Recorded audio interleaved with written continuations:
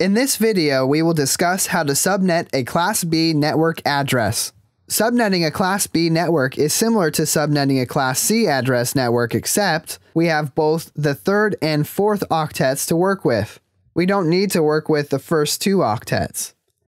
255.255.0.0 is the default subnet mask for a Class B network. This graph is a list of all the possible subnets for a Class B network. As you can see, we gain subnets and lose hosts as we borrow more bits from our octets. Compared to a Class C network address, there are quite a few more masks we can use. Subnetting a Class B network is no more difficult than subnetting a Class C, but it can get confusing if you don't pay attention to where the subnet bits and host bits are in the subnet mask. Practice is key to success. We'll start with the Class B subnet mask of 255.255.192 and 0, and figure out the subnet's broadcast address and valid host range. We will answer 6 questions. How many subnets does this mask provide? How many hosts per subnet does this mask provide? What is the magic number for this subnet? What are the valid subnets? What is the broadcast address for the subnet in question? What is the host range for each subnet? Remember, when subnetting in the third octet, you need to include the fourth octet in your calculations. For example, on the 255.255.192.0 mask, the subnetting will be done in the third octet. To create a valid subnet, you must add the fourth octet of all zeros and all ones for the network and broadcast address. For the first example, let's use the following IP address and subnet mask. Let's start by answering our first question. How many subnets does this mask provide? To calculate the number of subnets, we need to observe how many bits we have borrowed from our default Class B subnet mask. Then we will need to use the 2 to the n formula. The default subnet mask for a Class B network is 255.255.0 and 0. Translated in binary, we get all ones, all zeros, and all zeros. The subnet mask in this example is 255.255.192 and 0. Translated in binary, we get all ones, 1 followed by all zeros, and all zeros. As you can see, we are borrowing 2 bits from the original default Class B subnet mask. Using our 2 to the power of n formula, where n equals the number of borrowed bits, we get 2 to the power of 2. So our answer to question 1 is 2 to the power of 2 equals 4 subnets. Question 2 asks, how many hosts per subnet does this mask provide? To calculate the total number of hosts, we need to count how many host bits are available in our subnet mask. Then, we need to apply the 2 to the power of n minus 2 formula, where n equals the number of available host bits.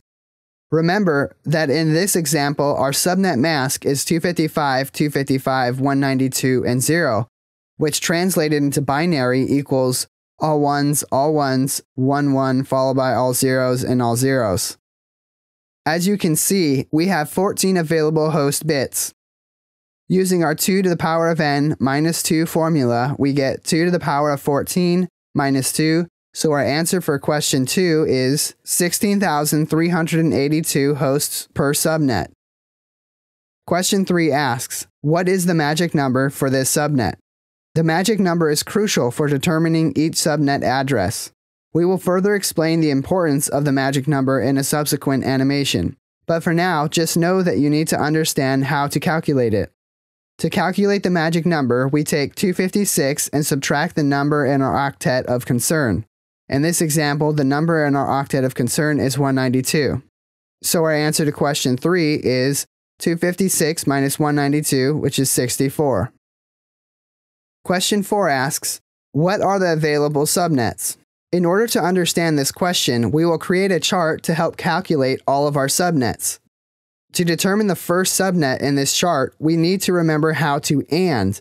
If you cannot remember how to AND, please go back to that video lesson and do some practice.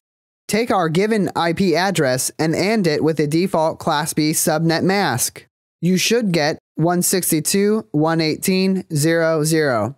Remember, if you forgot how to AND, please go back to the previous lesson and practice.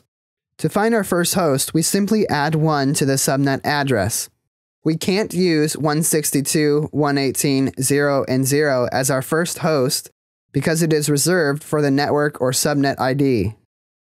This means that our first host for the 162.118.0.0 subnet is 162.118.0.1. To find the last host, we come back to our magic number. Take the octet of concern, in this case the third octet, and add the magic number to it. Then subtract 1, so 0 plus 64 minus 1. For the last octet, we simply use the number 254. By now we all know that the largest number in an octet is 255, but if you remember, we need to save the last host in any given subnet for the broadcast address. This is why our last host is 162.118.63.254. Our broadcast address can be expressed by simply adding 1 to the last octet of the last host address we just calculated. Our broadcast address is 162.118.63.255. To calculate our next subnet, we again get to use the magic number. Take the octet of concern from the previous subnet and add the magic number to it. 0 plus 64. We get 162.118.64 and 0. Now you can see why the magic number can be a useful tool. The first host for this subnet is 162.118.64.1. To find the last host on this subnet, we again take the octet of concern. Add the magic number to it and then subtract 1. 64 plus 64 minus 1 equals 127. Again, we will use 254 in the last octet so we can account for the broadcast address. Our last host is 162.118.64.254. Our broadcast is 162.118.127.255. Repeating this process for the last two subnets, we get all of our valid subnets are now in the chart. The answer to question 4 is 162.118.0.0, 162.118.64.0, 162.118.128.0, and 162.118.192.0. Question 5 asks, what is the broadcast address for the subnet in question? If we look at the 162.118.64.0 subnet from our chart, all the hosts are between 162.118.64.1 and 162.118.127.254. Our IP address for this problem is 162.118.67.3, and we can now see that it falls within this range. Based on our chart, this now tells us that the broadcast address and the answer to question 5 is 162.118.127.255. Question 6 asks, what is the host range of each subnet? If we look at our chart again, we can easily see the answer to this question. Our host ranges are, for the first subnet, 162.118.0.1 through 162.118.63.254. The second subnet, 162.118.64.1 through 162.118.127.254. The third subnet, 162.118.128.1 through 162.118.191.254. The fourth subnet, 162.118.192.1 through 162.118.255.254. Here is a quick review of the answers for this question. Let's work on a few more, and it should start to become more clear. For the second example, we will answer the same 6 questions with a different subnet mask. Question 1. How many subnets does this mask provide? To calculate the number of subnets, we need to observe how many bits we have borrowed from our default Class B subnet mask. Then we will need to use the 2 to the n formula. The default subnet mask for a Class B network is 255.255.0.0. Translated to binary, we get all ones, all zeros, all zeros. The subnet mask in this example is 255, 255, 240, and 0. Translated in binary, we get all ones, followed by 4 ones, all zeros, all zeros. As you can see, we are borrowing 4 bits from the original default Class B subnet mask. Using our 2 to the n formula, where n equals the number of borrowed bits, we get 2 to the power of 4. So our answer to question 1 is 2 to the power of 4 equals 16 subnets. Question 2. How many hosts per subnet does this mask provide?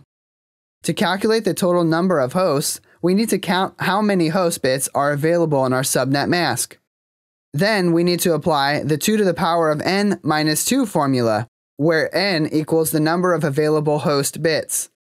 Remember that in this example, our subnet mask is 255, 255, 240, and 0, which translated into binary equals all ones, 4 ones, and 4 zeros, followed by all zeros. As you can see, we have 12 available host bits. Using our 2 to the power of n minus 2 formula, we get 2 to the power of 12 minus 2. So our answer for question 2 is 2 to the power of 12 minus 2 equals 4,094 hosts per subnet. Question 3. What is the magic number for this subnet? To calculate the number, we take 256 and subtract the number in our octet of concern. In this example, the number of our octet of concern is 240. So our answer to question 3 is 256 minus 240, which is 16. Question 4. What are the valid subnets? In order to answer this question, we will create a chart to help calculate all of our subnets. To find our first subnet, we take our given IP address, 162, 118, 67, and 3, and AND it with the default Class B subnet mask, 255, 255, 00. You should get 162, 118, 00. To find our first host, we simply add 1 to the subnet address. We can't use 162.118.0.0 as our first host because it is reserved for the network subnet ID. This means that our first host for the 162.118.0.0 subnet is 162.118.0.1. To find that last host, we can come back to our magic number. Take the octet of concern, in this case the third octet, and add the magic number to it. Then subtract 1. 0 plus 16 minus 1. For the last octet, we simply use the number 254. Our last host is 162.118.15.254. Our broadcast address can be expressed by simply adding 1 to the last octet of the last host address we just calculated. Our broadcast address is 162.118.15.255. To calculate our next subnet, we again get to use the magic number. Take the octet of concern from the previous subnet and add the magic number to it. 0 plus 16. We get 162, 16, and 0. The first host for this subnet is 162, 16, and 1.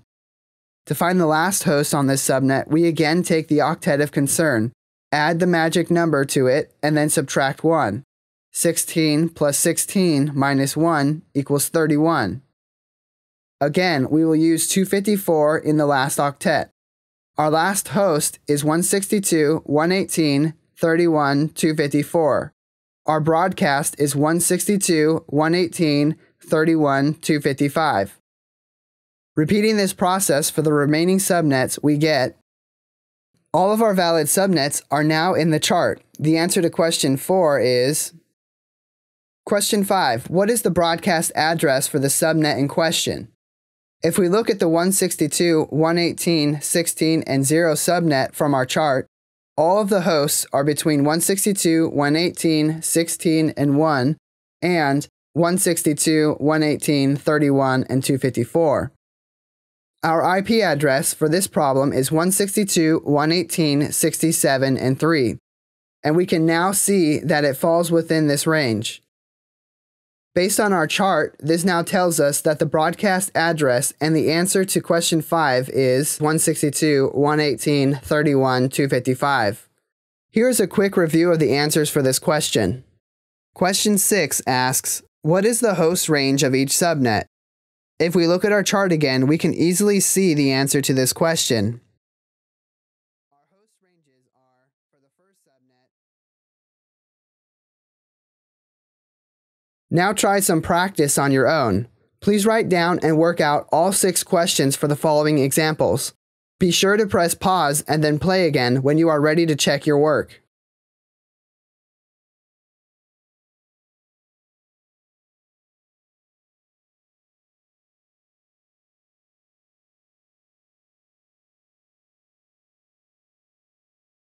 In conclusion, we discussed how to calculate a Class B IP address and its subnets.